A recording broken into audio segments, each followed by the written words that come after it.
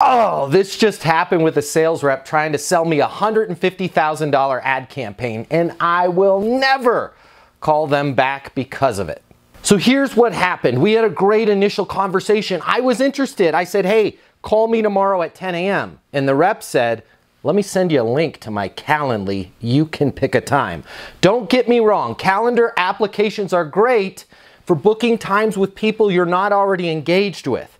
But if you are talking to somebody, you're talking to a prospect, and they give you a time to call them, don't send them a link to your calendar application. It makes you look lazy. It makes you look like you don't know what you're doing. It makes you look like an unprofessional jerk. If somebody says, call me at 10 and you want to use your Calendly, go in there and book the time for them. You've got to do better, people. My name's Matt Easton. Consider following me for more tips on how you can be successful in business and life.